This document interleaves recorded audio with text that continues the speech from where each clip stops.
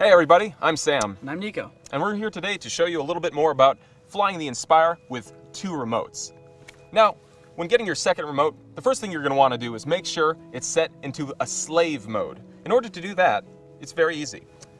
First, open your DJI Pilot app, hit the RC settings, and then you'll scroll down and see a Activate Master Slave Mode switch. Turn that on. Make sure your camera's controller is set to slave mode, and the pilot's controller is set to master mode. What this is going to do is link the slave controller to the master controller, then to the Inspire. Once that's set up, you can bring the Inspire into the air, and we can start trying out some of the cool camera orientation features that a second controller allows. When using the DJI Pilot app as the camera operator, hit the small paper airplane icon on the left side of the screen, and that will bring up your camera orientation menu.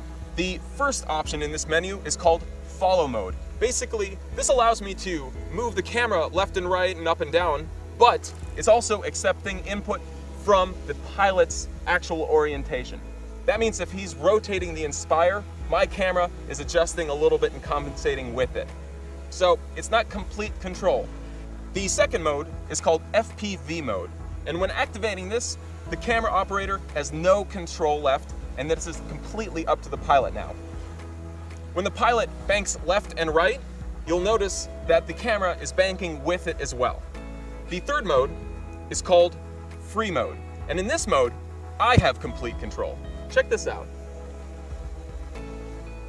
Nico here is spinning the Inspire, but the camera is staying in the exact same position. I can move it in any direction I want, and it will stay locked in that position regardless of the orientation of the Inspire itself. This is really great for getting the best shots, in my favorite mode.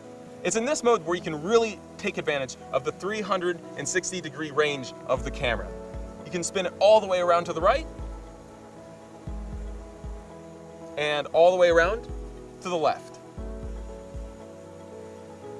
Now our fourth and final mode is really good for the camera operator when he starts getting a little disoriented. When you're looking at the monitor feed, it's very hard to get a positioning on where the Inspire is actually facing. And this is why it's called realignment mode. If you press it, the camera will automatically snap back to the forward-facing position of the Inspire, getting you back on track. After hitting the realignment button, it will then revert back to the previous mode you were just in. Another very useful feature that you'll want to use as a camera operator is the compass on the bottom left of the screen. What it shows you is a small red triangle and then a green cone coming from it. The green cone is the camera's orientation, while the red triangle is the Inspire's orientation. If you don't have time to hit the realignment button, it's worth checking to see what's facing where. So that about wraps it up for the two controller modes on the Inspire. It's a really, really great way to get the beautiful shots you want. That's right. Having two operators really sets the Inspire apart from a lot of the other drones that are out there. If you guys are filmmakers and want to get some awesome cinematography, you should definitely check it out. Oh yeah.